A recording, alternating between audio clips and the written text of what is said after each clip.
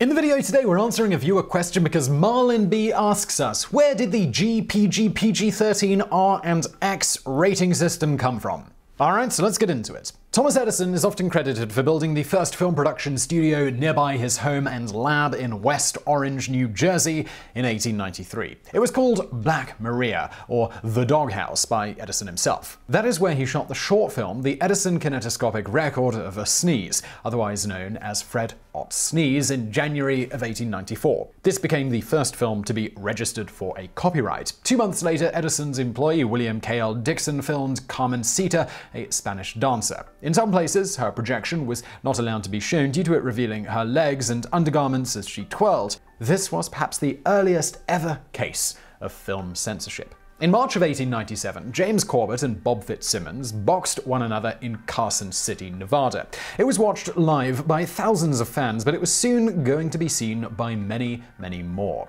Enoch Rector had used over 11,000 feet of film to capture the spectacle, and 2 months later the film premiered in New York with a runtime of over 100 minutes. The Corbett-Fitzsimmons fight is often credited as being the first feature film. It would eventually be shown in 10 different cities over an 11-month period. At the time, prize fighting was illegal in every state in the US besides Nevada, but it wasn't necessarily illegal to show prize fighting, hence the popularity of the film. In response to this new technology circumventing the rules, 7 states, including New York, all passed a law fining those who showed the film. While in most cases it was shown anyway, this was one of the first instances of governing bodies attempting to regulate what people watched on film. 10 years later, Chicago became the first city to regulate and censor movies in general. With over 150 Nickelodeons across the city and the Chicago Tribune announcing that they had an influence that is wholly vicious, censorship rules were enacted in 1907. The city council gave the chief of police the power to issue or not issue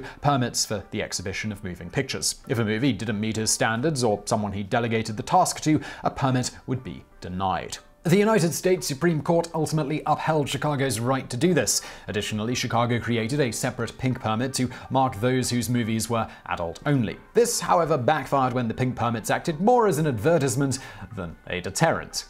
In 1909, New York City, by order of Mayor George B. McClellan, closed 550 theaters because the police chief claimed that most movie material was reprehensible. In response to this, the National Board of Censorship was formed as the first formal attempt by the film industry to ward off legal film censorship through quasi-self-regulation. For a small fee, the board would recommend cuts. Fast forwarding a few years later, and Mutual Film Corporation was a newsreel company that was getting annoyed by the fees and slow turnaround time on what they could show and what they couldn't. They insisted that film should be protected under the First Amendment, that's freedom of speech, and should not be subjected to censorship. The Supreme Court, they disagreed. In Mutual and Ohio Industrial Commission, Chief Justice Edward White wrote, "The exhibition of moving pictures is a business pure and simple, originated and conducted for profit, like other spectacles, and not to be regarded as part of the press of the country or as organs of public opinion within the meaning of freedom of speech and publication."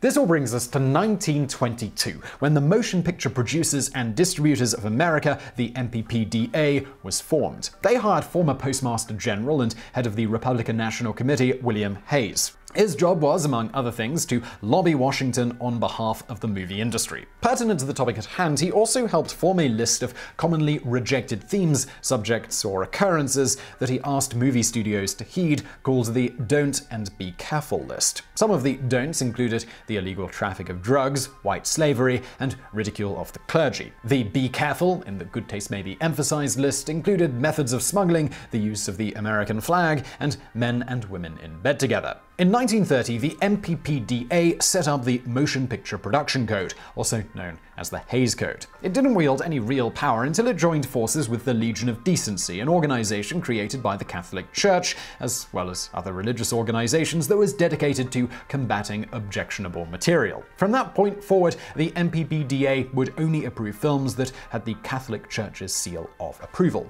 The Legion of Decency would also assign ratings to the approved films. For instance, the original 1947 Miracle on 34th Street was given the dreaded B rating by the Catholic Legion due to the mother in the film being divorced. If you're not familiar with a B rating announcement, that is that the Legion found it morally objectionable in part.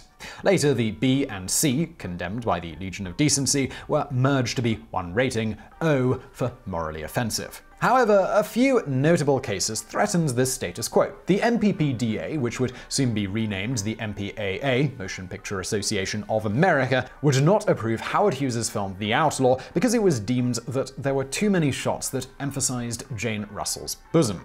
Hughes was insistent that the film and Russell's chest needed to be seen, so in 1946, 5 years after the film was shot, he signed a distribution deal with a non-MPAA signatory. This was United Artists, a studio founded by actors Charlie Chaplin, Mary Pickford, and Douglas Fairbanks. This began to erode the MPAA's power.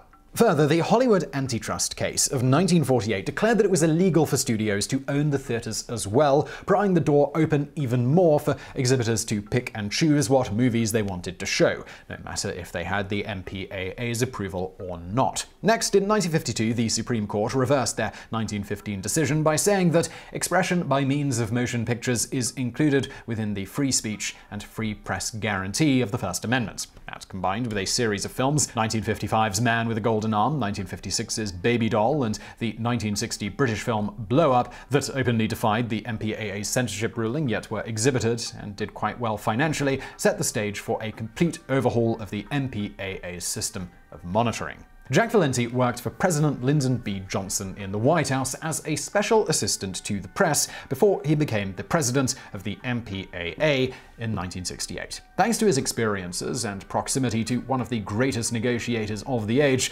Valenti knew how to work with groups in order to reach a compromise. In 1968, he instituted a voluntary movie rating system because, as Valenti put it, the Hays Code had the odious smell of censorship. From 1968 to 1970, the ratings were G, general audiences, M for mature audiences, R, restricted, under 17 admitted if accompanied, and X, not admitted if under 17. In 1970, M was changed to PG, parental guidance, due to the confusing nature of the term mature audiences.